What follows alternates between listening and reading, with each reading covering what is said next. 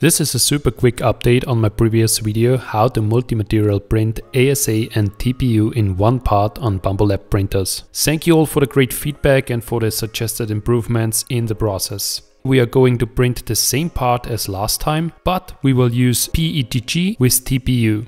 According to the comments in the last video, this combination is more popular than a mix between ASA and TPU. There were also two extremely good suggestions on how the entire process could be accelerated and how to save filament. Thank you for the first class input from all of you. In this video, I will only cover the changes. If there is anything unclear, you will find the link to the previous video in the upper right corner where everything is explained in detail.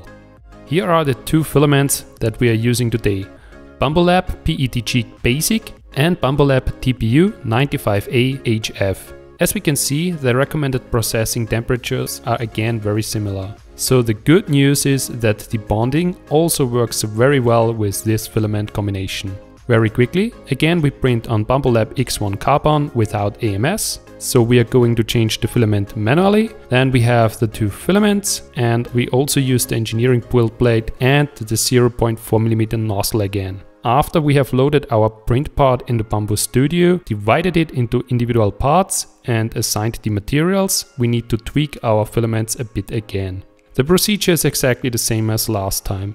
We set the filament in slot 5 equivalent to the filament in slot 6. Now we open the filament settings and save them immediately under a new name. In this case, PETG Dummy for TPU Mix. Now we copy all the parameters from the original Bambu PETG Basic filament again.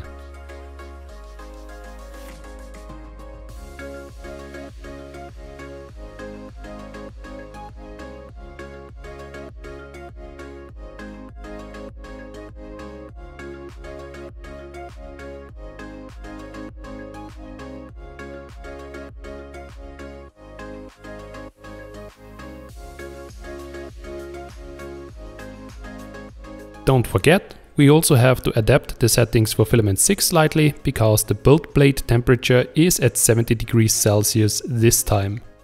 Now comes the first optimization step compared to the last time. Thank you again for the numerous tips.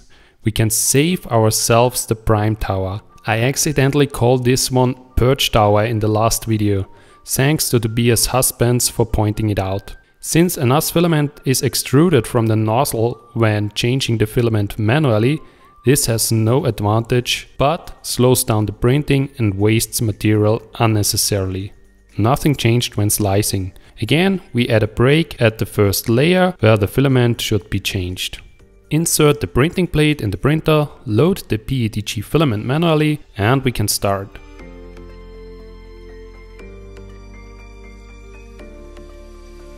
Now we come to the second optimization. Thanks to Iandenton5618 for this great tip. I hope I pronounced it right. If the printer shows the pause pop-up, please do not press resume, just press close.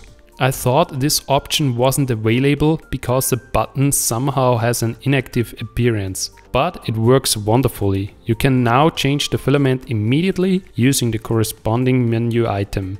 The print head no longer moves out of the purge position and you no longer have annoying strings.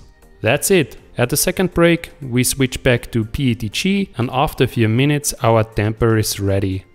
For me, the result looks great again. The bonding between the two materials also seems to be really good. Maybe I will do a few pull tests soon to see how good the connection really is. If you would be interested in this, let me know in the comments.